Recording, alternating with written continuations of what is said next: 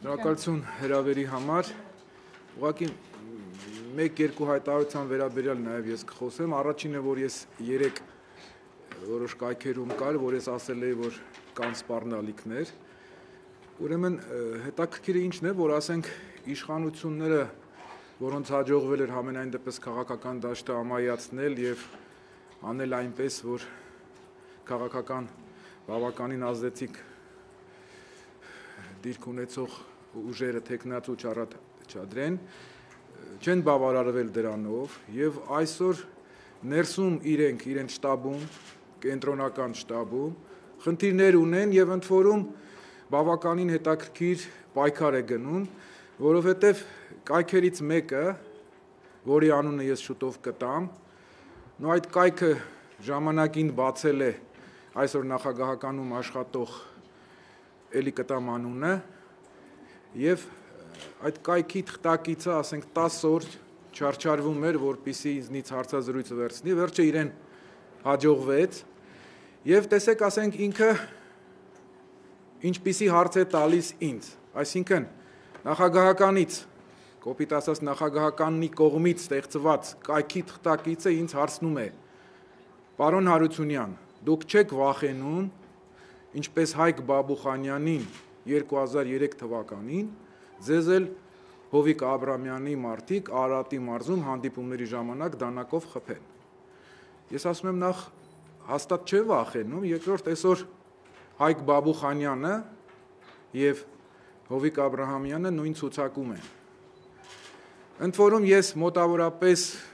1 ժամ 45 րոպե կամ ուղղակի չեմ հիշում, բայց հաստատ 45 րոպեից ավել հարցազրույց եմ տվել ինձ տեսանյութի իմաստով, այսինքն վիդեո հարցազրույց եմ տվել մեր շենքի գրասենյակի առաջի հարկում, Հոլստեյն սրճարանում եւ շատ բաներ եմ ասել, ես համոզված չեմ, որ իրենք կտան այդ տեսանյութը,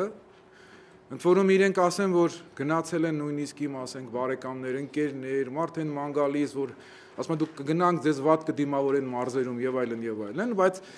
հարցը ինչն է, որ ես ասել եմ վերջում, այդ տեսանյութը կա իրենց մոտ, եթե չմոնտաժեն կամ չգիտեմ օպերատորի հետ ինչ որ բան չպատահի, ես ասել եմ Սերժ Սարգսյան, Միքայել Մինասյան, եթե ձեզ հաջողվեց ստիպել որոշ մարդկանց չառաջադրվել, ինձ չեք կարող։ Սերժ Սարգսյան, ձեզ որևէ օլիգարխ չի կարող հաղթել, որովհետև ամենամեծ օլիգարխը դուք եք։ Ձեզ կարող է հաղթել միայն Հայաստանի ցանկացած քաղաքացի, որոնցից մեկը ես եմ։ Ձեզ կարող են հաղթել ոչ թե փողով, այլ ընդամենը 4 դրամով, որովհետև Հայաստանում, եթե հաշվենք, որ մոտավորապես 2 միլիոն մարդ կա, բազմապատկում ենք 4-ով, դառնում է 8 միլիոն դրամ։ Ես կարող եմ չօգտվել վճարովի եթերից, դուք սարսափած եք, այդ նույն աղջիկը էս միջև հիմա զանգում է, սապշենիներ է գրել, սկզբից գրում էր խնդրում եմ հանդիպենք, երեք գիշերվա մինչև 12:30 զանգում էր, հետո հաղորդագրություն է ուղարկել, խնդրում եմ հանդիպենք, հետո վերջում մի հատ առանձին հաղորդագրություն ուղարկեց, Արամ Հարությունյան, ու վերջ։ Ասեմ, որ ես գնալու եմ միջև վերջ, ես այս ռեժիմը ամեն ինչ արել է, որ Հայաստանում վերանա ամեն ինչ, սկսած քաղաքական դաշտից, արտագաղթը արագանալու է, որովհետև մենք տեսնում ենք, որ որևէ մեկը հույս չունի, որևէ մեկը քաղաքացիներից իր ապագան չի կապում այս երկրի հետ։ Ես Սերժ Սարգսյանին կոչ եմ անում, մնալ պատմության մեջ որպես մի նախագահ, որը վերջում չի ավարտվի իր կարերան Կադաֆիի նման, որ նա իր թեկնածությունը բոլորս միասին հանենք, թող հրավիրեն նոր ընտրություններ, ես ինքս խոստանում եմ չեմ առաջադրվի, Սերժ Սարգսյանից ընդամենը պահանջում եմ կամ ասենք խնդրում եմ, ինքն էլ չառաջադրվի եւ ստեղծի հավասար պայմաններ, ապահովի արդար ընտրություններ, թող լինի Հայաստանի 4-րդ նախագահը իրոք լեգիտիմ։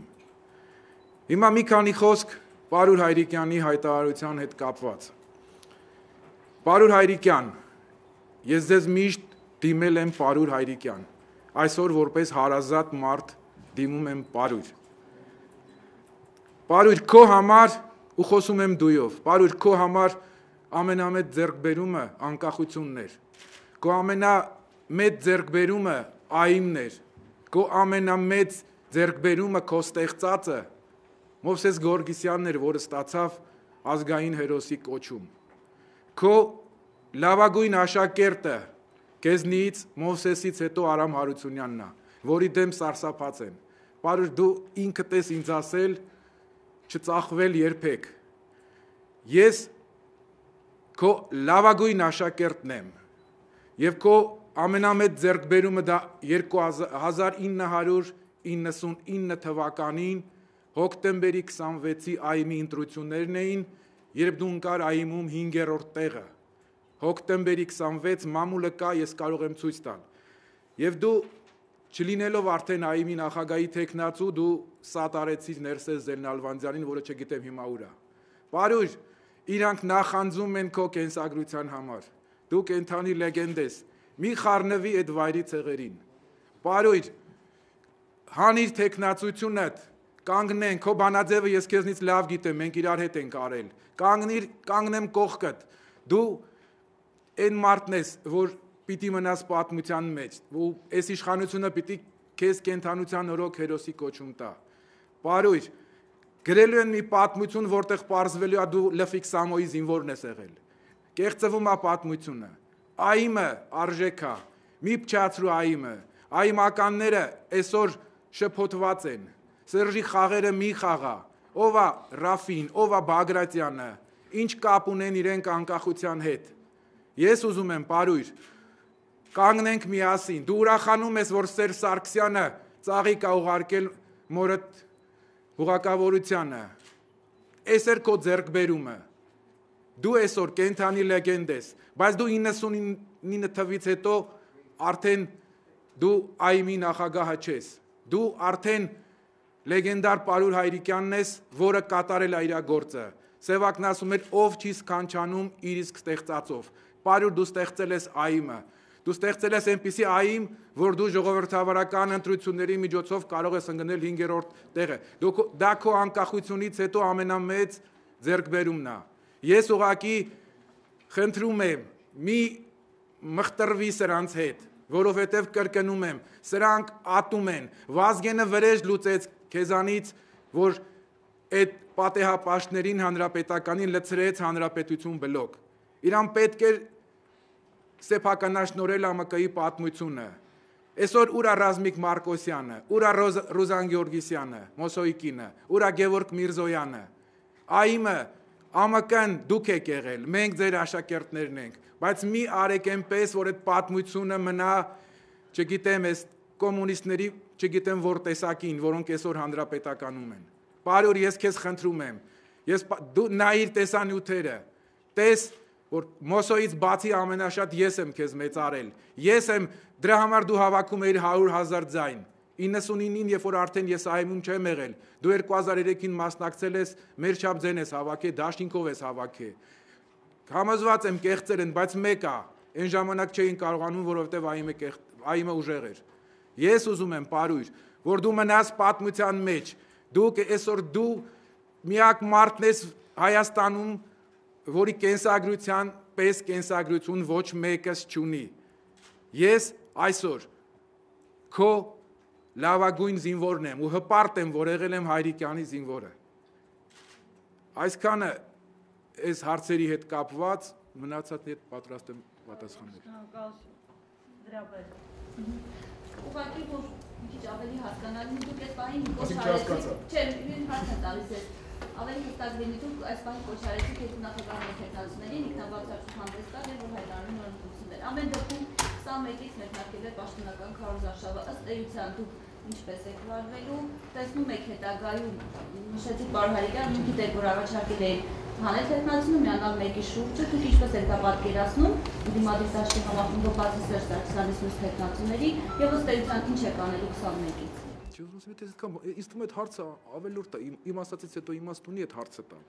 Չէ, ես ասում եմ, ես ասեցի այն 21-ից երբ որ կսկսի քարոզ արշավը, ես դες խնդրում եմ, որ դուք ուշադիր նայեք այն 2 րոպե անվճարները, որտեղ հիմնականում ստագիստները չեն նայում, ավելի շատ ասուլիսներով են զբաղված։ Մենք աշխատենք գումար ճարել նաև մի քիչ ավելացնել վճարովիով այդ 2 րոպե չլինի, բայց 2 րոպեն նույնիսկ բավական է, որ ես ասեմ այն, ինչ բոլորը գիտեն, բայց բարձրաձայն ասել չեն անդգնում, կամ ասեմ այն, ինչ միգուցե եւ չգիտեն։ Այսքան է։ Դուք ինչ եք առաջարկում։ Տեսնում եք, որ կմիանա ընդդիմադիր։ Գրիժան, Տղտակիցը սենց հարդ չպիտի տա, գիտեք, Սևակն ասում եմ, կես խոսքից, եթե ես ասում եմ ինչ եմ ասում, դուք ասում եք իսկ եթե չկա, ես եմ ասում, ես Հայրիկյանին եմ կոչ անում, իսկ ինչ կոչ անեմ, ում անեմ, հասկանում եք, ում անեմ կոչ, ես Սերժ Սարգսյանին եմ ասում և Հայրիկյանին եմ ասում, ես հարգում եմ նաև Արման Մելիքյանին, մենք իրար հետ ես համոզված եմ կհանդիպենք, խոսենք, ես ասում եմ երկու թեկնածուներին, նկատի ունեմ, հիմնական թեկնածուներին ինչ իմաստով, Սերժ Սարգսյանը որպես իշխանության, Հայրիկյանը որպես սիմվոլ։ Ես չէի անդրադառնալ, եթե Հայրիկյանը տես միամիտ հայտարարություն չաներ։ Սերժ Սարգսյանը կներեք Հայրիկյան, պարույր արդեն։ Սերժ Սարգսյանը գերադասեց, չգիտեմ, ում դնել ցուցակում։ Դու ուզում էիր, դու ինքդ ես ասել, չդրես քեզ ցուցակ։ Հայրիկյանը եթե պաշտպանել է Գեղամյանին, որը այսօր հանրապետականի պատվալում է, Հայրիկյանը պիտի կանգնի իմ կողքը, ես այմի թեկնածուն եմ, մենք երկուսով այմի թեկնածուն ենք, այմը ինքը չի, այմեն շարքային անդամներն են, որ այսօր սոված են կամ չգիտեմ որտեղ են,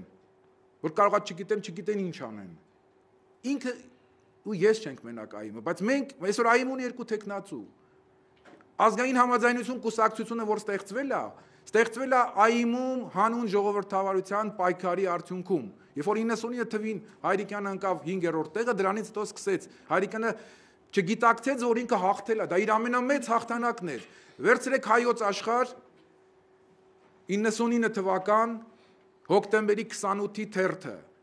Ես տվել եմ հարցազրույց Սոնա Տրուզյանին։ Նայեք այդ նույն համարի մեջ Նայիրի Հունանյանի եւ այլն զոհերի նկարներն են եւ իմ հարցազրույցն է։ Նայեք այդ ամեն ինչի մասին կա այդտեղ։ Պարոն Հարությունյան, այսինքն մենք հասկանանք այսպես, որ դուք պարոն Հայրիկյանին առաջարկում եք հանել իր թեկնածությունը եւ սատարել ձեզ։ Ասենք այդ քո խոսացի ուրեմն պարզվեց, որ այո, հանել թեկնածությունը եւ սատարել ինձ։ Որ հետո չստացվում։ Այսինքն որ մենք, ես չեմ դժգոհում։ Ես ուզում ասեմ, ասում եմ, պարոյր Հայրիկյան, հանիր թեկնածությունդ։ Ես այմի թեկնածուն եմ, մենք իրար հետ իրար կողքի, դու կանգնել ես Վազգենի կողքը այսօր, որը ինքը հանրապետականի պատվալում է, դու կանգնել ես Գեղամյանի կողքը 2003-ին, որը այսօր չգիտեմ էլ որտեղ է, հասկանում եք, այսինքն Հայրիկյանը ես միասին մենք պատրաստ ենք տանել առաջ։ Ինչու դուք հակառակը չեք անում, հանել ձեր թեկնածությունը Արամ Հարությունյանին։ Ուրեմն այդ նորից շարունակեմ իմ ասած, երեխեք ախր չի կարելի։ Դա մարդիկ հարց են ստանում։ Երեխեք ջան, հասկանում եք ինչ եմ ասում։ Մենք այստեղ բարձրագույն ավարտ մարդիկ ենք։ Մենք այսօր առաջի երկրորդ դասարան չի, որ նորից սկսենք, ասում ենք 9 անգամ 7 անում, չգիտեմ 63, ասենք բա 2 անգամ 2 ինչ անում։ Մարդիկ ձեր հարցը։ Սերժ Սարգսյան եւ իշխանություն ձեր թեկնածության դեմ պետք է պայքարեն հաշվի առնելով նախկին ու նախագահական ընտրություններում ձեր ստացած ձայները։ Որովհետև կներեք, իրենք ձայնից չեն վախենում, իրենք քաղաքացուց են վախենում։ Իրենք վախենում են հասարակ մարդուց։ Ես կրկնում եմ, Սերժ Սարգսյանին ոչ թե պիտի հաղթի օլիգարխը, ոչ թե պիտի հաղթի ինչ-որ կուսակցություն, քաղաքական ուժ, այլ Սերժ Սարգսյանին պիտի հաղթի կամ որ նույնն ինքը պարտված է Հայաստանի հասարակ քաղաքացուն, որովհետև Հայաստանի հասարակ քաղաքացին ավելի վատ է ապրում, ավելի հուսահատ է Սերժ Սարգսյանի կառավարման տարիների ժամանակ։ Միայն այդ պատճառով։ Իսկ իմ ձայները, կրկնում եմ, ես ձայնի խնդիրը ընդհանրապես իմ համար կարևոր չի եղել, որովհետև կներեք նախ հավասար պայմաններ չեն եղել։ Ես միշտ ասել եմ, հիմա ուզում եք նորից կրկնվեմ, որ ասենք միշտ եղել է մի թեկնածու, որ ընդդիմադիր ձայները գնացել են նրան։ Այսօր չկա, այսօր այդ ընդդիմադիր թեկնածուն, եթե կա, ապա ես եմ։ Ես եմ, որին ասենք գաղտնալսում են անում, որին չգիտեմ, ես որ ինչից եմ ենթադրում, որովհետև հարցազրույց տալուց բաներ են ասում, որ ես հեռախոսով եմ խոսացել ինչ-որ մարդկանց հետ, կարող է ինչ-որ բան, ու իրանք ինչ-որ բան են ասում։ Գնացել են, ասենք, կներեք,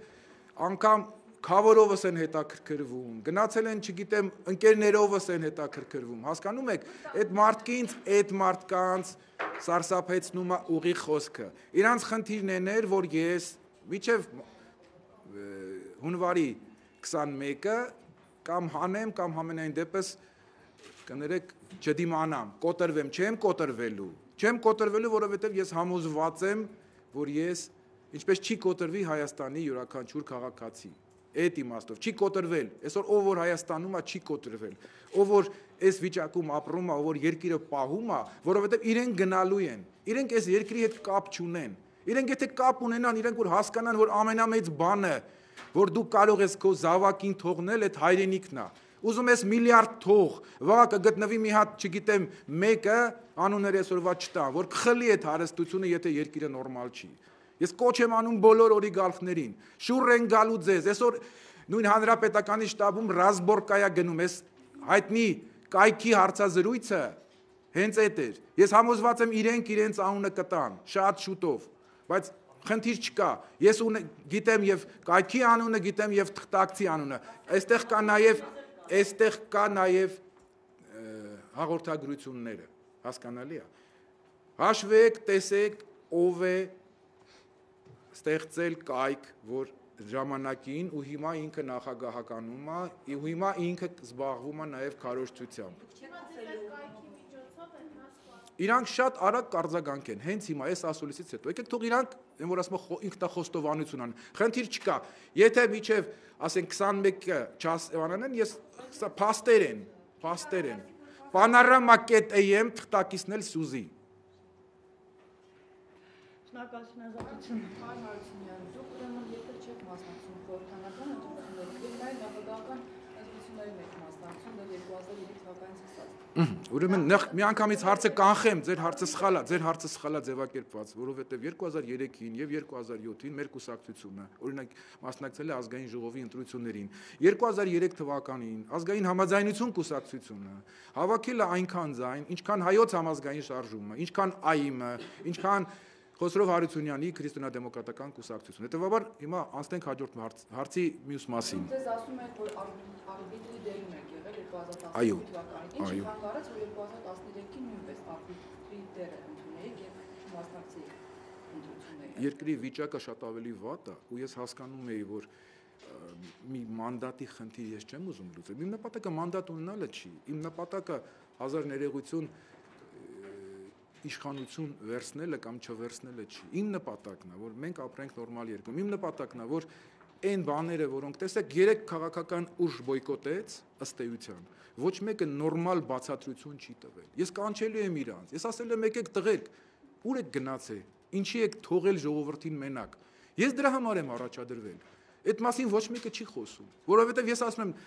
Բարգավաճ, ՀԱԿ, Դաշնակցություն, ասեք մի հատ սցենար, նորմալ սցենար, որ կարող է լինի 2013 թվականի ընտրություններից հետո, ասենք հաջորդ օրը կամ չգիտեմ 10 օր հետո, մի ամիս հետո, որից հետո դուք կմտնեք խաղի մեջ։ Ինչ է կա։ Ես կարող չգիտեմ ինչ-որ բան եմ մտածել, ֆանտազիաս չի հերիքում, բայց ես չեմ պատկերացնում։ Ես չեմ ուզել թողնել քաղաքացուն մենակ։ Ես հենց առաջադրվել եմ, որ ասեմ ժողովուրդ կա մեկը, ձեզնից մեկը, ոչ թե օլիգարխ, ոչ թե կուսակցության նախագահ, ոչ թե չգիտեմ, դրա համար կուսակցությունով չեմ առաջադրվել։ Ես ինքն առաջադրվել եմ։ Իմ տեղը պատկերացրեք Հայաստանի են։ Այսօր ես գալիս եմ այս շենքի մոտ կանգնած են մարդիկ աշխատանք չուն, մի բան են ուզում ասում, տվեք աշխատանք։ Մի հատ մեքենա է կանգնում, լցվում են այդ մեքենայի վրա։ Սոված են այդ մարդիկ, պրոֆեսիոնալ արհեստավորներ, կան դասախոսներ, կան, չգիտեմ, ինժեներներ, մարդիկ են, որոնք ուզում են աշխատանք։ Եթե մնաց այդպես ամբողջ ժողովուրդը կամ կանգն, այսօր որ չեն գնում մի մասը, ուղղակի չեն կարողանում գնալ։ Հիմա այս մարդը ստեղ, որ աշխատում է, ո՞նց պիտի գնա, այդ որ ավելի ճիշտ ուզում է աշխատանք գտնի, ո՞նց պիտի գնա։ Ֆայլաբազարի մարդը ոնց պիտի գնա Հայաստանից։ Կարա գնա, ունի այդքան փող։ Ունի որ կաշառք տա, KGB-ին չգիտի, որ կաշառքով են գնում, KGB։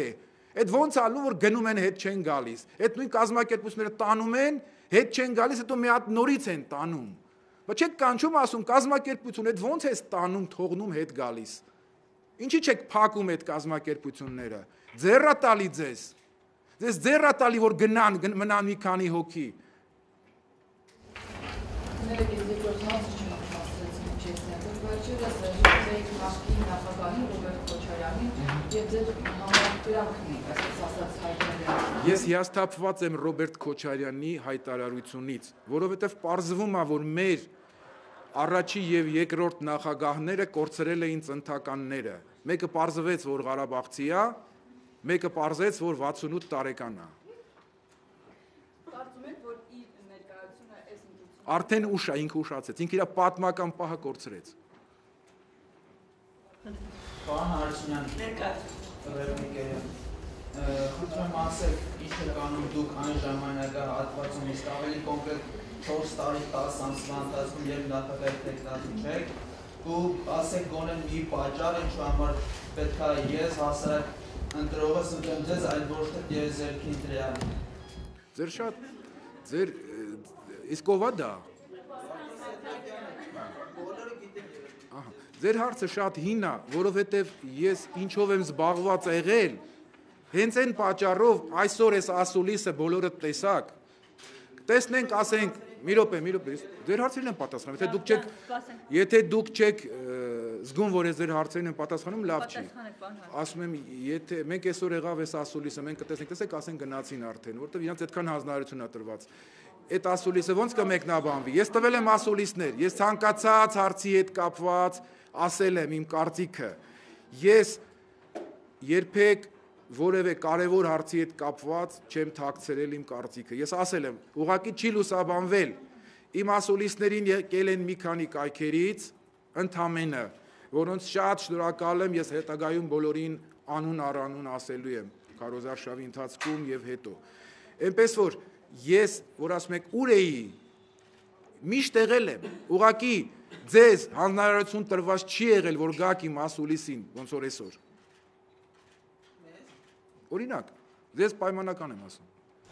Շնորհակալություն հարցերի պատասխանին։ Գիտեք, ձեր համազաշարը ցանկացած ներկայացուցիչը, բայց ասենք ձեր ծրագիրը շուրջը Կարևոր ուրեմն ծրագրայինը մեզ, քանի որ մենք այսօր հիմնականում այդ երկու հարցերի հետ կապված, ծրագրային դրույթների հետ կապված ես նախորդ ասուլիսի ժամանակ որոշ ասել եմ, մերը մի քանի կետերով տարբերվում է, ասենք, տնտեսականի մասով մենք հանգամանալից ես մի ասուլիս հենց կնվիրեմ տնտեսականի հետ կապված, արտաքինի հետ քաղաքականության հետ կապված, նաև արտաքին տնտեսական քաղաքականության, որը կապված են իրար հետ, այդ մասին նորից կասենք մենք, բայց երկու կետը, որ հիմա ասել եմ ուղղակի նաև ֆիքսենք նորից, դա մեկը օրենք ընդդիմության մասին, որովհետև այսօր ընդդիմությունը կներեք, ասենք, չունի այդ կարգավիճակը, օրենքով պաշտպանված չի, որովհետև պարզվում է, որ իշխանությունները կարող ստիպեն, որ ընդդիմադիր տեխնացիաները չառաջադրվեն։ Այդ նշանակում է, որ ընդդիմությունը պաշտպանված չի։ Եվ նաև ասենք ընտրական համակարգերի հետ կապված, որ ես ասում եմ, դա ես նույնիսկ անգլիական ժուրնալում ունեմ հոդված տպած, ասենք անգլերեն, որը նաև Անգլիայում Հայաստանում է տպվում, բայց նաև Անգլիայում տարածվող հոդված, ընտրական համակարգերի հետ կապված, ասենք բալային համակարգի հետ կապված, դա գիտական հոդված է, որը նաև, ասենք, հնարավորություն է տալիս, որ նախ ժողովուրդը ոչ թե դեմ կողմ լինի, այսինքն ձայն եմ տալիս, հետևաբար մյուսներին դեմ եմ, այլ ըստ նախապատվությունների նա դասավորի քվեաթերթիկի վրա բալերը, որով նաև կընտրվի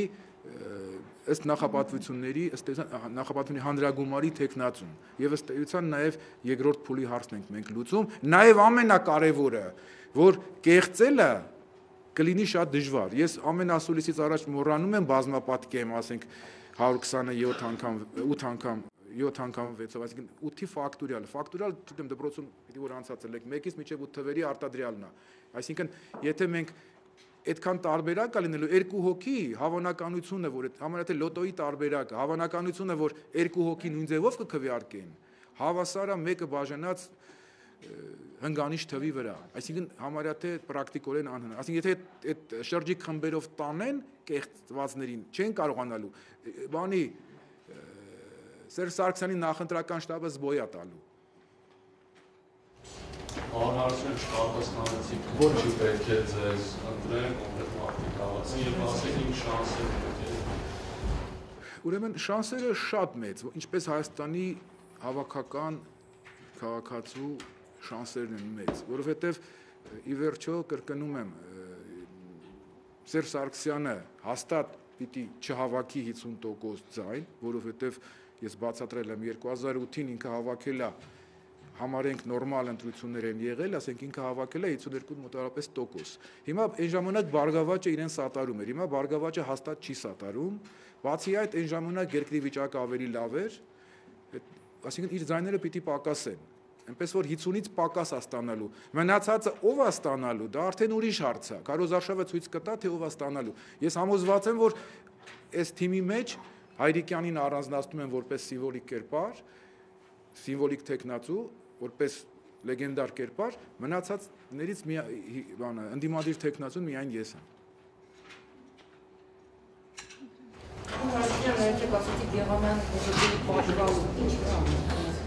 Իրեն հարցեք, ինչ անում։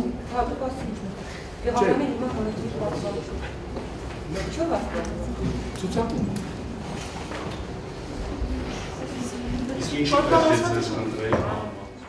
Հենց այդ բաների համար, որովհետև կրկնում եմ, ընդդիմադիր, իհարկե, ընդդիմադիր, ասենք քաղաքացին կներեք, կամ մազոխիստ պիտի լինի, որ Սերժ Սարգսյանի ձայն տա, կամ ինչ որ լծակի, կամ ինչ որ ճնշման ենթակա, հասկանում եք, որովհետև եթե ժողովուրդը վատ է սկսի ապրել ավելի, ինչի պիտի ձայն տա ինքը։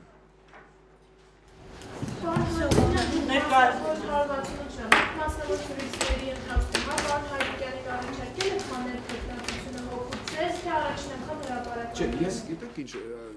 ես ընդհանրապես դեմ եմ, որ ասենք համաձայնությունները կայանան պատվալներում, սրճարաններում, մանավանդ որ գաղտնալսվում է։ Ես ուզում եմ, որ մենք, եթե ինքը հրապարակային դիմում է բոլոր տեխնացուներին, ես էլ եմ իրեն հրապարակային դիմում։ Ես հստակ ասում եմ, որ ինքը ես ափսոսում եմ իրեն, որտեղ մենք գոնե պիտի ունենանք մեկը, որ ցույց տանք, ասենք պայքարել անկախության համար։ Թե չէ պիտի ասենք, գիտեք ինչ, անցնելու 100 տարի ինչ որ մարդիկ պատմություններ են գրելու։ Հիմա դասագրքի հետ կապված մենք ասում ենք մարտի 1-ը վատ են գրել, բայց անկախության մասին ավելի վատ են գրելու։ Նայած թե ով է լինելու նախարարը։ Եթե հանրապետականը մնաց իշխանության, ասում են վերջում պարզվելու է, որ անկախությունը բերել է Սամվել Ալեքսանյանը, Հայրիկյանն էլ եղել է իր զինվորը։ Մեր կարգախոսն է ես ձեզնից մեկն եմ։ Հիմնական կարգախոսն է, որովհետև ես գիտեմ քաղաքացու խնդրեմը, ես գիտեմ գիտնականի խնդրեմը, ես գիտեմ դասախոսի խնդրեմը, ես գիտեմ գործազուրկի խնդրեմը, ես բոլորի խնդիրները գիտեմ, կարող եմ նաև տանել առաջ այդ ամեն ինչը։ Իսկ ինչ վերաբերում է լուծումներին, ես համոզված եմ, որ տեխնացուներից հիմնականի ծրագիրը, անգամ Սերժ Սարգսյանի ծրագիրը, եթե լինի կամք, իրագործվի, եթե այդ բյուջեից չգողանան, եթե ատկատներ չանեն, այս երկիրը կծաղկի, 2 միլիոն ուղղակի ծիծաղելի է, նշանակում է 1-2 օլիգարխ բյուջեի չափ փող ունեն, ոնց կարող է այդպիսի բան լինի, նավթային երկրներում այդպես չի լինում։ Դուք ասացիք, որ գիտեք այս մարդու պրոբլեմը, բայց ես նույն մարդիկ խոսում ես, որը հիասթափված է դրություններից։ Այդ հարցին հենց այդ պատճառով ես ուզում եմ, որ իրենց այդ դեպրեսիայից հանեմ։ Ես ուզում եմ ասեմ, որ իրենց, որտեղ քաղաքական ուժերի մեծ մասը իրենց մենակ են թողել, որտեղ մենք քաղաքացուն թողել ենք խնդիրների հետ։ Ես այն անգամ այդ Մայակովսկու տողերը, որ ասում են սիրուն մակույկը բախվեց կենցաղին, մենք քաղաքացուն գիտնականին, չգիտեմ, հասարակ գրողին մենք թողել ենք այդ խնդիրների մեջ։ Ինքը չի կարողանում, ինքը պիտի մեկը իրեն հույս տա։ Ես ուզում եմ, որ ինքը իմանա, որ կա մեկը, որ գիտի այդ խնդիրները, որ ինքն էլ ունի այդ խնդիրները, ու ինքը պատկերացնում է, որ դրա համար ընդհանրապես քաղաքական կամք է պետք։ Մենք պատերազմի ժամանակ ինչ վիճակ է եղել, բայց քաղաքացին հավատացել է։ Ինքը հավատացել է, որ եթե մութ է, ցուրտ է, բայց ոչինչ։ Մենք պատերազմում հաղթելու ենք ու հաղթեցինք ու ինքը հետո լավ է ապրելու։ Այսօր ինքը որևէ երաշխիք չունի, հետո ինչ է լինելու իր հետ։ Չկա մեկը, որ ասի։ Ես ասում եմ իրեն, ասում եմ, քաղաքացի, դու պիտի մնաս այս երկրում, դու պիտի շենացնես այս երկիրը ու ես քո կողքին եմ լինելու։ Էս է խնդիրը։ Ուրեմն մեր շտաբերը, ուրեմն տվյալները կարող եք, թե մենք քանի հատ շտաբ ունենք, կարող եք ճշտել ազգային վիճակագրական ծառայությունից, ես ասել եմ, որ մեր բոլոր հայկական օջախները իմ համար շտաբ են, հետևաբար ճշտեք, թե Հայաստանում քանի հատ հայկական օջախ կա, այդքան մենք շտաբ ունենք, շտաբի պետն էլ է տան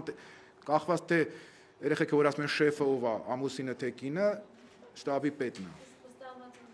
Մամուլի խոսնակն էլ զոնքանչն է։ Ում զոնք։ Խնդրեմ ձեր հարցը։ Վստահված անձիկ չունեք։ Եթե շտաբները ասում եմ, մի րոպե, հարց եք տալիս, հիմա ասեմ, քանի որ Հայաստանի յուրաքանչյուր քաղաք, ես ակնկալում եմ, որ Հայաստանի յուրաքանչյուր քաղաքացի առաջիկա 5 տարում երկրի իր կառավարման իրավունքը վստահի ինձ, ուստի ես պարտավոր եմ գոնե 1 օր վստահել իրեն։ Հետևաբար այս պահից նաև դուք եք իմ վստահված անձը։ Ընտրատեղամասն Կլինեն, օրինակ դուք զբաղված կլինեք, ասեցի, ցանկացած հայ քաղաքացի։ Ես հավատում եմ բոլորին, որովհետև այսօր բոլորի համար է վատ։ Եթե օլիգարխների համար վատ է, չի կարող քաղաքացու համար լավ լինել։ Շնորհակալություն, պարոն Հարությունյան։ Ես էլ եմ շնորհակալ։